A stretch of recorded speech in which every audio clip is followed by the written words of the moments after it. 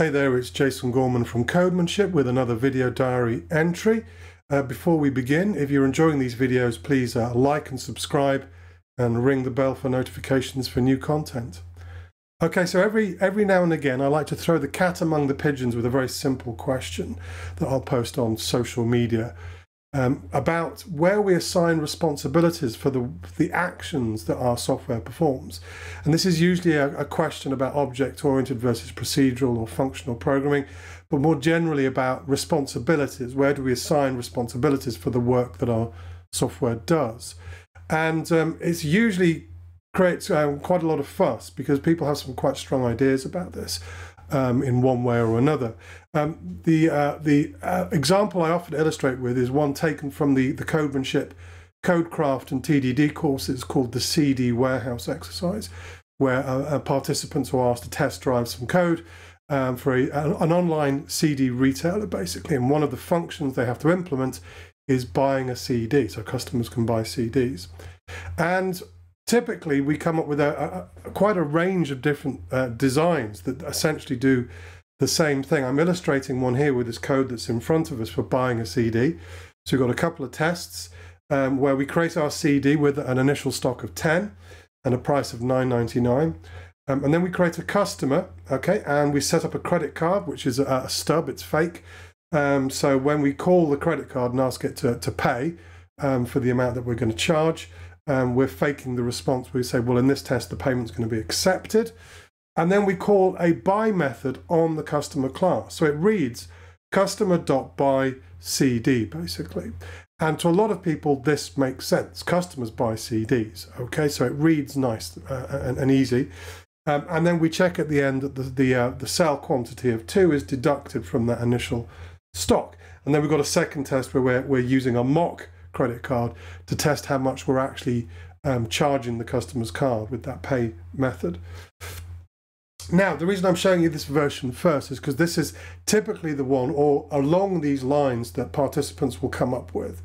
And from having this conversation many, many times, it's one a lot of programmers prefer because it makes sense to them in the real world. Customer.buyCD, customer buy CD makes perfect sense. It scans well. But it has one major drawback. And if we take a look at our code here, we can see, hopefully, if we go into our customer class that's doing this work, this method here has what we call feature envy. Feature envy is a code smell that is discussed in Martin Fowler and Kent Beck's book on refactoring, called feature envy, which is when a method or part of a method of one class has envy for the features of another class, giving a strong indication that this code is in the wrong class. So what we've got is lots of low-level coupling between customer and CD, and this can become a major problem. And if we take a look at CD itself, it's just data and getters and setters. It doesn't do anything. It's what we call a data class. Data classes are another code smell very closely related to feature envy that's discussed in the refactoring book. Wherever you see data classes, you can bet your bottom dollar there's going to be some feature envy on the fields of that class somewhere else in the code, creating massive amounts of low-level coupling. So every time we try to change the schema of the CD, we end up having to rewrite a lot of other modules. So generally speaking, it's not good modular design. It's certainly not good object-oriented design, because one of the founding principles of object-oriented design is that objects should encapsulate the details of how they work. For example, they should hide their data from the clients that use them. The less modules know about each other, the better, basically, because the less chance there is that when we change the internal workings of one module, we're going to have to start rewriting a bunch of other modules that are very closely coupled to it. So it's not a great design. If we wanted to fix this design, really, we want to move this buy method to where it really belongs. So let's move buy method to CD and see what happens. Okay, off it goes. So now it's inside the CD. I'm just going to rerun my tests to make sure that that works. And this get and set stop, we can start inlining these. Let's inline that. Okay, and remove the method. Okay, and we'll need to keep get stop because we're using it in the test, but we don't need get price. So let's inline get price and get rid of it. So you can see that now that I've moved the buy method to CD, I can start hiding things from everyone else. So I can hide the price, I can hide the ability to set the stock so no one else can set the stock. Get stock we need to retain, but I can inline it here, but just keep the method so the test still works. Hang on a minute. Is that what I said? Inline this and only and keep the method. That's the one. Okay. So we're starting to hide the internal details of CD and how it works and how buying a CD works. And we end up with a much cleaner design. And in actual fact, in our tests now, we don't really need to involve customer at all. Customer, as you can see, is now redundant. So we can do a safe delete on that and get rid of customer from our code. In fact, if I just do a delete of that, oops, no. Do a safe delete. Let's see if we can bring that up there. There we go. Alt delete, that's the shortcut. It's been a while since I've been working in IntelliJ. Okay, and we can get rid of those as well. Do Alt delete. So customer does not need to be involved. It's redundant. So the other effect of moving that responsibility to where it really belongs, arguably, is that we've made customer redundant. So let's do a safe delete on that, because no one else is using customer. So we reduce the coupling in our design, but we also simplify the design, typically when we encapsulate better. And very often on the training course, I will encourage people to do this kind of refactoring and then ask them, is your code now simpler? Is there less coupling? And they will agree that it is. It's simpler, there's less coupling, but they still don't like it. And the reason they don't like it is because cd.buy makes no sense to them. CDs don't buy themselves in the real world. Therefore, cd.buy doesn't make any sense to me. Now, I see this a lot, and I've seen it a lot over the last 30 years. And I think it's because people are reading object-oriented code wrong. They're reading it backwards. The thing is, cd.buy does not, the way I read it at least, does not mean the CD is buying. We're telling the CD to buy something. It means buy this CD. So the CD at the beginning essentially means this CD, apply this action to this object. Hence, in my opinion, object-oriented programming. Apply this action to this object. So if you read it that way, cd.buy means buy this CD, then object-oriented code makes perfect sense. Then they say, but what about the responsibility? What work is CD doing? This is purely syntactical. This is purely a convention that in object-oriented programming, we organize the functions that act on our objects inside the classes where the data is. Essentially, we encapsulate it. So it doesn't really mean that the CD is buying anything. In reality, the CD is not buying anything. What we've done is we've grouped all the functions that apply to a CD into the same class or the same module. This is how we would do it, for example, if we were trying to write good object-oriented code, which, by the way, you can, if you know what you're doing. Good object-oriented code written in a language like C that doesn't directly support classes, but you can follow a convention of saying, well, look, here's the data structure. Here's our CD data structure with the stock and the price. Here are all the functions that apply to that CD data structure. Let's put them all in the same file. And let's not define this data structure so it's visible to any other files, any other modules. Let's define it in the implementation and just have it as an abstract type, basically, in the header file, so that people can only see there is such a thing as a CD, but they don't know that it has a stock and a price. And then we can write the functions for talking, for manipulating CDs in the same file. And a convention you might follow is for each of those functions that applies to a CD, you might pass the CD in as the first parameter and maybe call it something like self or this. And this is where this convention comes from. If we take a look inside our CD, you can see this.stock, this.price. And this, if we go back to our, that's referring to that. CD here in this code is referring to the exact same instance of CD as this is referring to in this code here. So that's how I read it. cd.buy means buy this CD. And when you read it that way, OO code makes a lot more sense. When you try to flip it around and say, well, we need something to buy the CD, a customer, for example, or we do shop.sell CD or something like that, you end up creating lots of low-level coupling between those objects. You're separating the work from the data that's required. And I'm going to illustrate what can go wrong here with a little slide that I knocked up very quickly just now. So think of a professional kitchen in a high-end restaurant.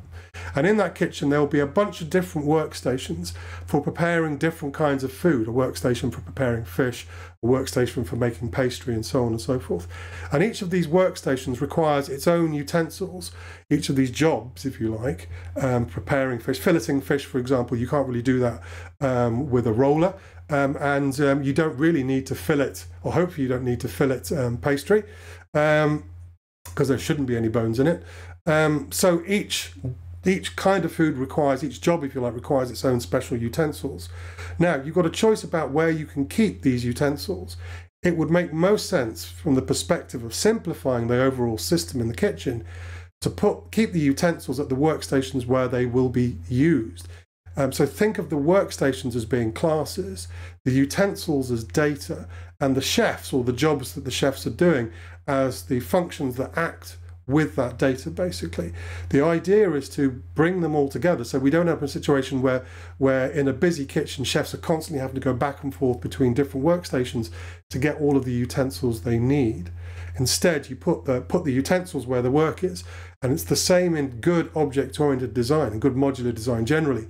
Put the work where the data is, or put the data where the work is. You can do it either way around. And to illustrate what I mean by that, I've got another version of the same tests, but in this version, the work that's being done here is being done inside the test. The responsibility hasn't been assigned to any object yet, except, of course, inside the test. So we haven't decided yet who is doing this, and on what basis would we make that decision? How would we decide where this belongs? Well, you need to look at the work that's being done, and you need to look especially at the data that's being used. And one way to do that might be to extract this little block of work into its own method. Let's call it by. And it's showing you, okay, in order for this to work, we're going to need all of these parameters. We need all of this data, basically, to do this job. And it sees the other version. Clever old IntelliJ, how I've missed you. So when we look at this by method and the parameters in it, it's telling us this is what you need, basically, in order to do this job. These are the utensils that you need in order to prepare this dish, if you like. And so we can use that as the basis for object design. We can say, well, we could create a class, for example, that has a stock and a price, and we can give it the credit card details and the quantity that we're buying as parameters of the buy method itself, because they're transient. They will change over the lifetime of that CD. So we can imagine an object that has a stock and a price, and you can buy it. Not it buys, you buy it.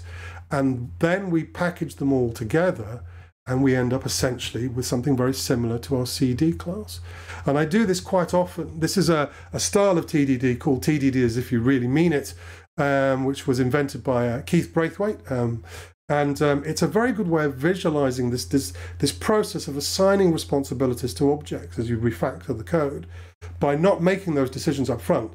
And if I just undo this now, let's get it working again. Let's just rerun our tests.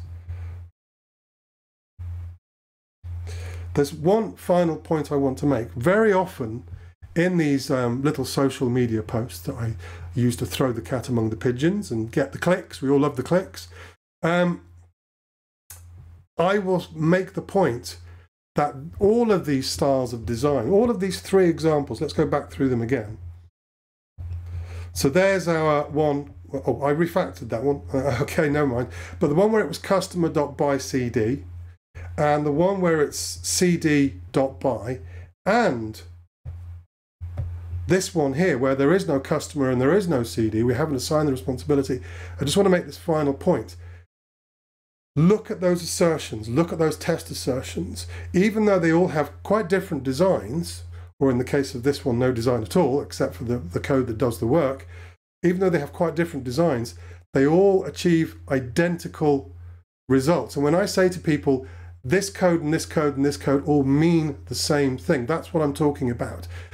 They have identical results. They do the exact same work. They may do it in different ways, but they achieve the exact same results. They are all logically equivalent, but arguably some of those logically equivalent designs will have advantages over others. And one advantage is greater encapsulation, lower coupling, and greater simplicity. So I urge developers to let go of the, oh, but CDs don't buy themselves. Let go of that. That's not how you read it. CD.buy does not mean the CD is buying. It means buy this CD. CD dot means this CD. We're identifying the thing in memory, the record, the data structure, whatever it is. We're identifying the thing in memory to which this action is to be applied. And then we group those functions into the same file as where that data is defined, where that object is defined, to create the complete object with data and behavior. That's really what we mean by encapsulation. Okay, so there's another cat thrown among some more pigeons. I'm sure you all have thoughts on this. This never goes unquestioned or unargued. So by all means, let me know in the comments below. Until the next video diary, take care and stay safe.